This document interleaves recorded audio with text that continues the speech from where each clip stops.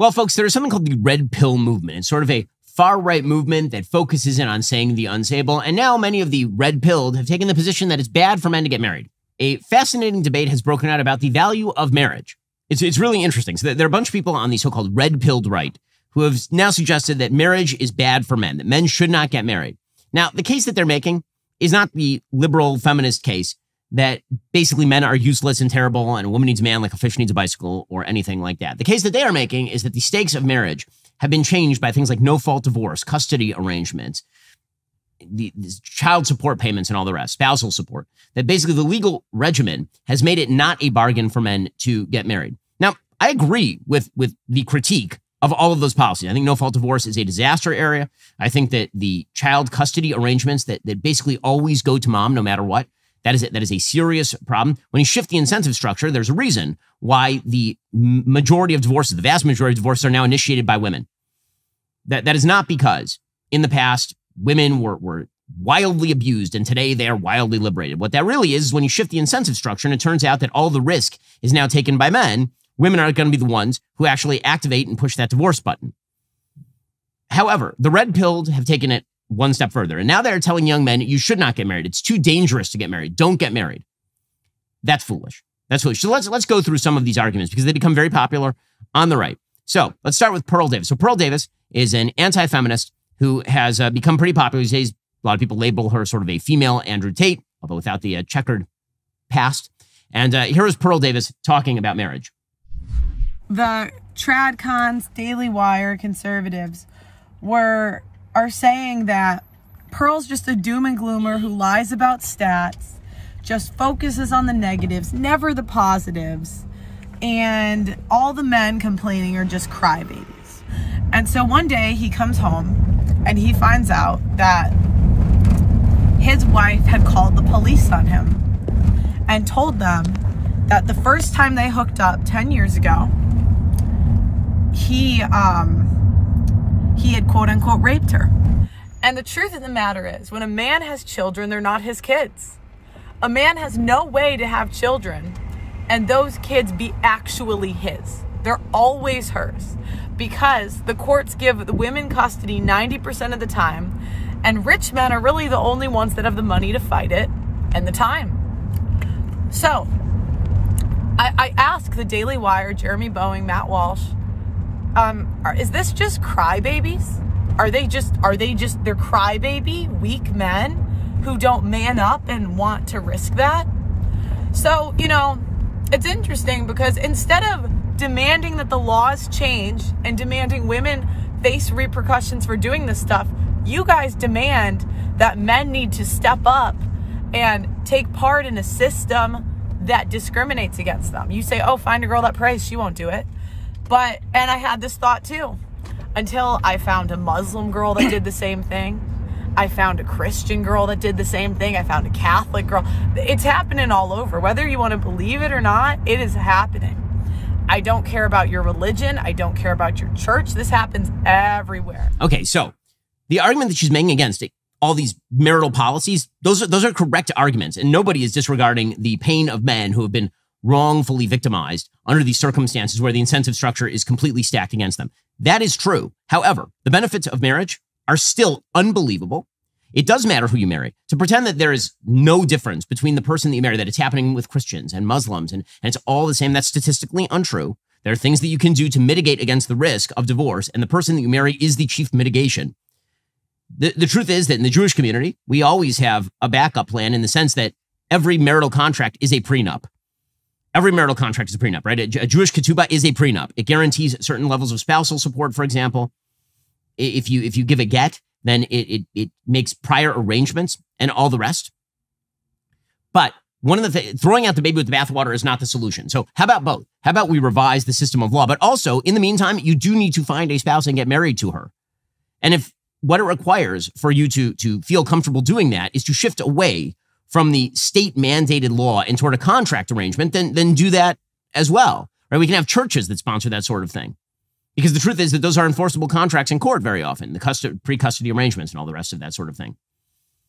I want to go through some of the stats with regard to the benefits of marriage because I think that it's also possible to exaggerate how bad things are for men. That doesn't mean they aren't really bad for men who end up divorced or that women aren't divorcing men at an incredibly high rate overall, or that women aren't initiating the vast majority of divorce. Like, again, I agree with many of the critiques of current marital law. I agree with a lot of that stuff. The problem is that when you take it so far that you say that the solution for men is to not get married, now what you have done is you've created a second order effect where unmarried men become actual menaces. Okay, the reality is that men channel their aggressive drives toward building, or they channel it toward destroying. And a system in which women are unmarried and men are unmarried, that's something that the left wants. And if you acquiesce in that, then you actually end up destroying the very fundamental basis of society that allows for the growing and building of a society beyond the leftist principles. My answer to Pearl is both and. But yes, get married. And also, we should work to change those laws. But by the way, the way that we date has an effect on how we get married and who we get married to. I mean, when I dated my wife, we went in knowing as we began to date that we were not going to sleep together until we were married. We knew for a fact that we were going to have long conversations about things that mattered. And this is, by the way, the best available data suggests that this is how you end up with a tangible, durable marriage that lasts a very long time, is that everybody has to be committed going in. That value, when you put values at the center of dating, that obviously doesn't mean that you're going to be impervious to the possibility of divorce, but it does mean that your chances of divorce are really a lot lower, a lot lower. Now, I don't want to rip on Pearl here, and I don't think I am ripping on Pearl, frankly, but there are a bunch of other people who are making similar claims. So, for example, Brian Atlas was on the Whatever podcast, and here he was talking about marriage. Would you consider a prenup? Prenups are regularly thrown out all the time. They're typically non-enforceable, especially the longer the marriage goes on, the less likely they are to be enforced.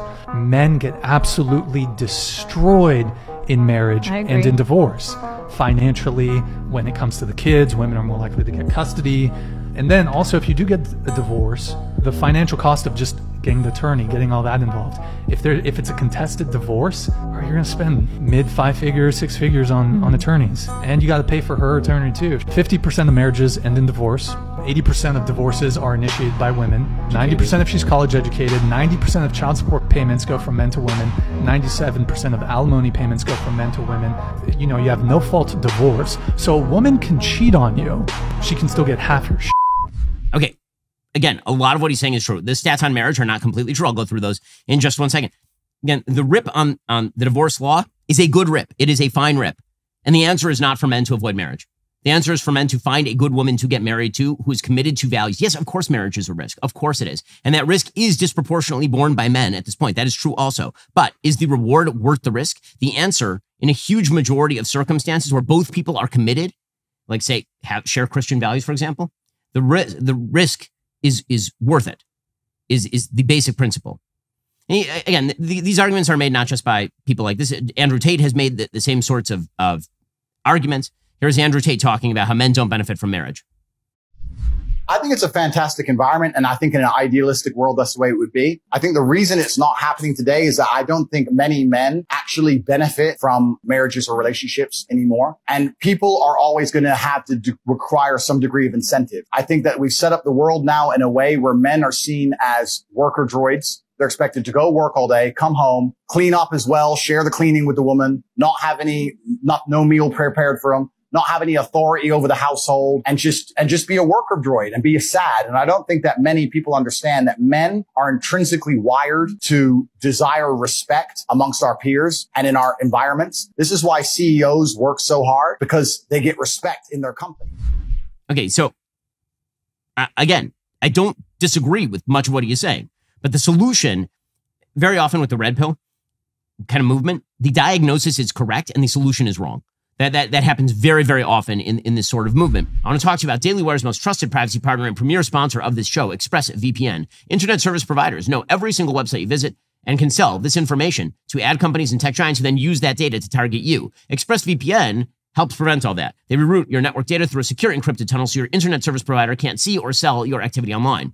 ExpressVPN is super easy to use. You just fire up the app, you click one button. It works on phones, laptops, routers, so everyone who shares your Wi-Fi can be protected. Our entire team is using ExpressVPN while we are here in Israel, which gives us peace of mind knowing that our work and our personal data is in fact protected. You should do the same. Protect your online privacy by visiting expressvpn.com/Ben to get the same VPN I use. Use my link to get 3 extra months for free. That's expressvpn.com/Ben. expressvpn.com/Ben. Go check them out right now. It's expressvpn.com/Ben. I've been using them for years. They protect all my data. Obviously, I take my data pretty seriously. You should take your data just as seriously as I do by heading on over to expressvpn.com/Ben and getting that extra 3 months for free. First, did you know that poor sleep, really bad for you, can cause weight gain, mood issues, poor mental health, lower productivity? Sleep is the foundation of our mental and physical health and performance in our days. Having a consistent nighttime routine, non-negotiable, you need it. If you're struggling with sleep, you really should check out Beam. Beam's top-selling Beam Dream, they have a new formula.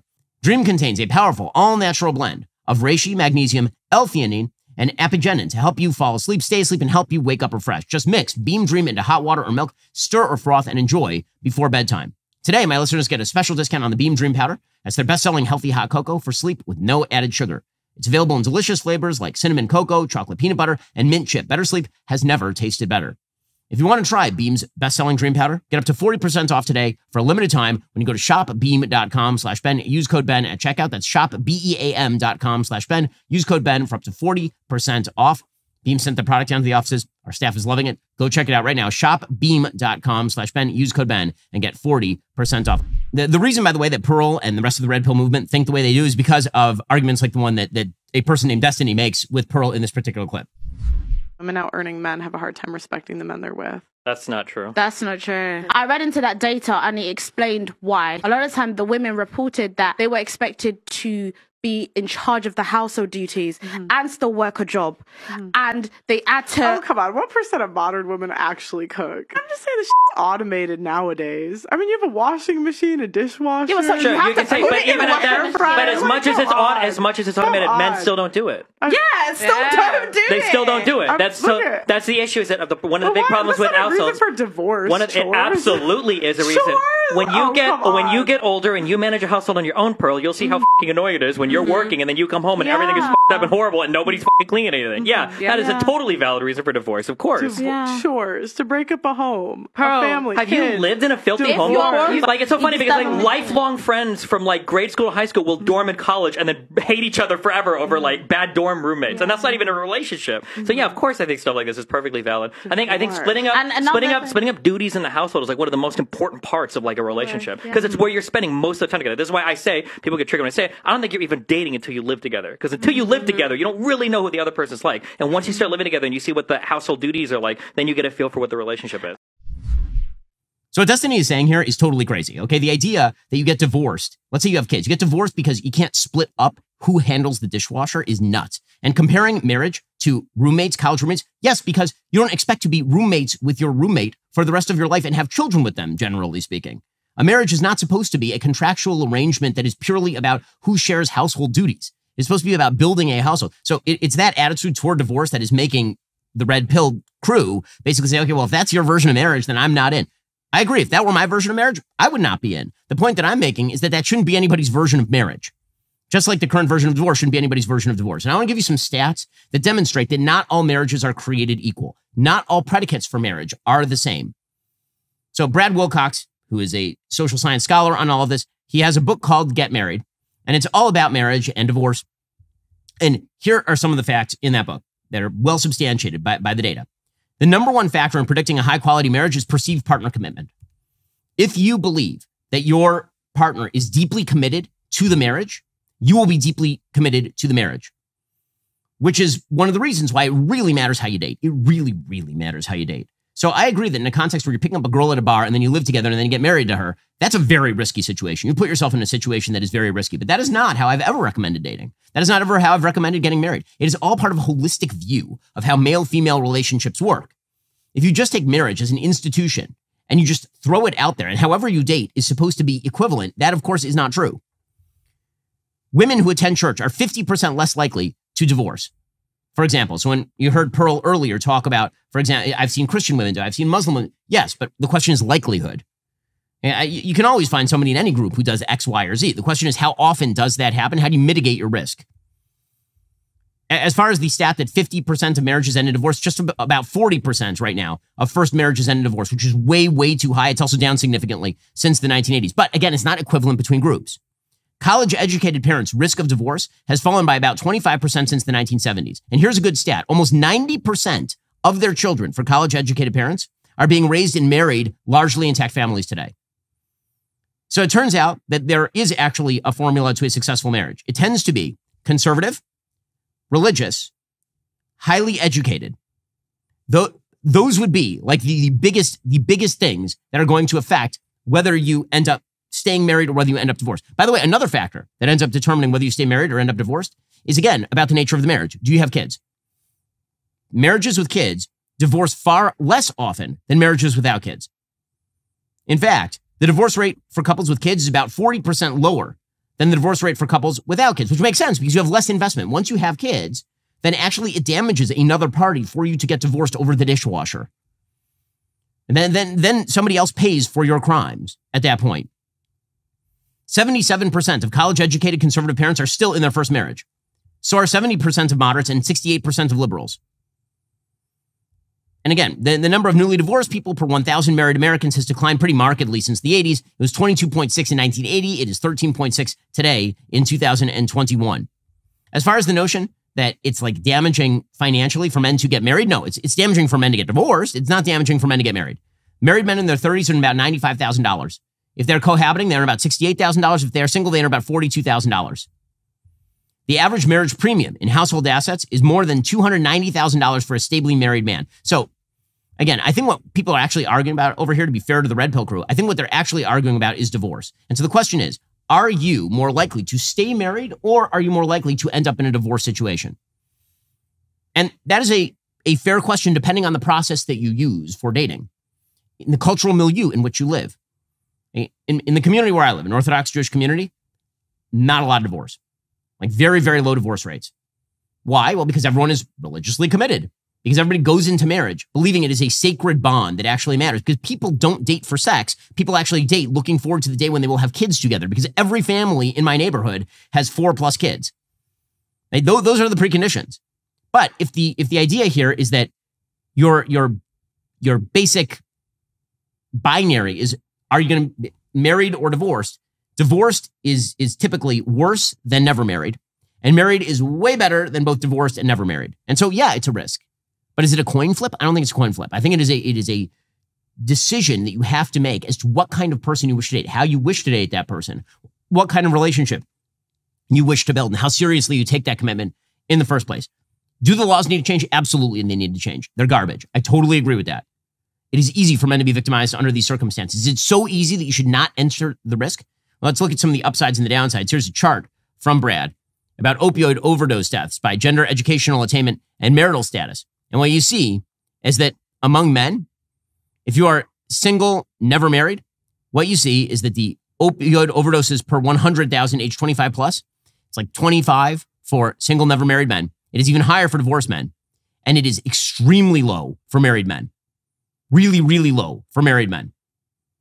And again, are you going to be one of the people who gets divorced or not? One of the things you can know going in is you will never get divorced. And then you have to make sure that you marry a woman who will never get divorced. And we can't pretend that divorce sort of falls on you like rain from the heavens. That's not right.